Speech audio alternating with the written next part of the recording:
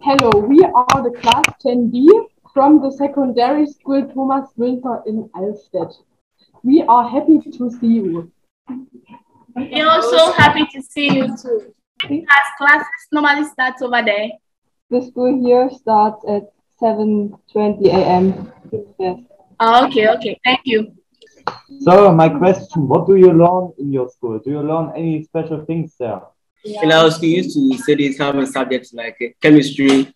Other than upset, in our culture department, you study chemistry, physics, history, and our core subjects are to be combat, English, social studies, and ICT. And science. What are your hobbies? As for me, I'm a footballer. Oh.